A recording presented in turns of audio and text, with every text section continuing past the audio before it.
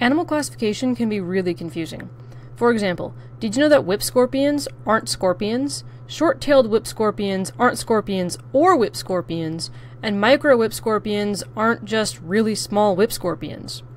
These names can get really confusing to keep track of, so we're just going to focus on the micro whip scorpion, or Palpigrade. Palpigradi is a poorly understood order in the class Arachnida. Arachnida is a big group of animals that contains arachnids, animals that have a hard exoskeleton, 2 body parts, 8 walking legs, and no antennae. Spiders, real scorpions, mites, ticks, and all the things I mentioned earlier are different types of arachnids. Palpigradi are little, pale arachnids that are all smaller than your pinky nail. They have no eyes, and many species have no lungs either. Palpigrades have 8 legs like the other arachnids, but they use their front pair to feel around in front of them instead of for walking. One really noticeable feature is their long tail. It's covered in hairs that they use to feel for vibrations when they're digging around. They also will try to scare away predators with their tails when they feel threatened by raising it up in the air. We don't really know much more about their behavior than this use of their tails. Palpigrades can be found on every continent except Antarctica. They live underground or in caves, which is why they can survive so well without eyes, and why they're really hard to find. There are 2 main groups of palpigrades called families, and there are only about 80 species known so far between these 2 groups.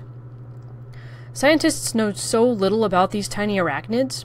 The first study that looked at something other than morphology, or body parts, was published in 2013, and there haven't been very many others since then.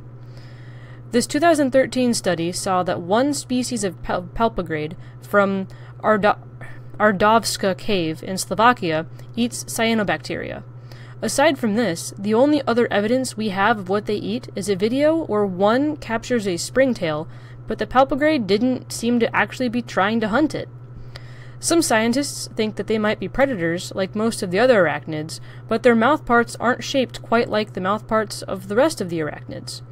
This means that we really don't know what all they eat. Scientists haven't even been able to see how they grow and develop after they hatch. Everything we know about how palpigrades grow and develop comes from finding wild ones at different developmental stages. Scientists have never actually seen any grow up like that in the lab. Scientists don't really know anything about how they mate either. Palpigradi is a really neat and really mysterious order of arachnids. There's so much research that still needs to be done to even begin to understand these tiny sightless animals.